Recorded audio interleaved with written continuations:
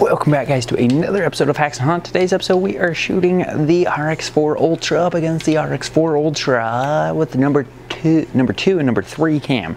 So both are set up at a 30-inch draw. Both are set at 70 pounds.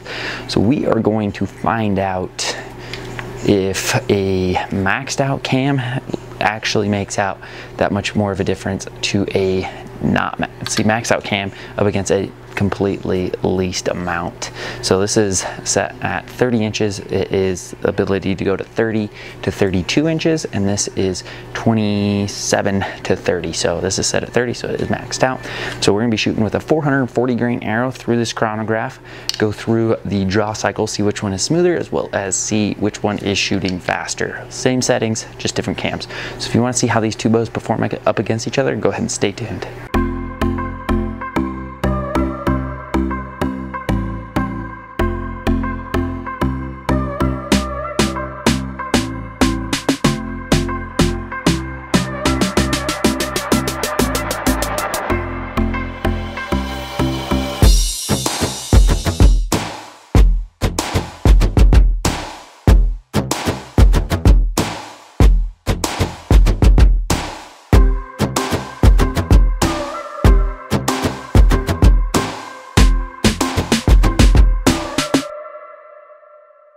First one up is going to be cam number 2, set at 70 pounds, 30-inch draw with a 440 grain arrow, focusing on that draw cycle.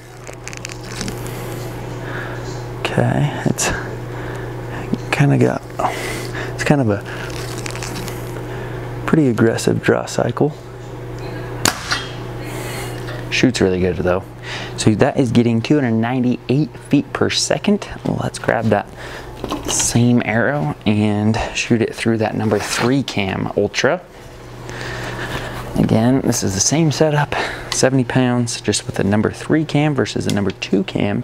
So this one is going to, technically it should be smoother and it should be slower. So let's see how that feels from 298. Okay, so definitely night and day difference with that draw cycle. Let's do that again, actually. Way smoother draw cycle. So let's see what feet per second it's holding up against with that 298. Right there, you are getting 287. So you're getting about 10 feet per second less. 287 feet a second is pretty quick. In my opinion, I would go with the slower bow just due to the better feeling draw cycle. I'm not really big into speed, mostly into comfort and being able to make a good shot. So if I have a comfortable draw, I feel like I'm gonna make a much better shot than have an aggressive draw. Anyway, but that's just my thoughts here, guys, on these two RX4 Ultras.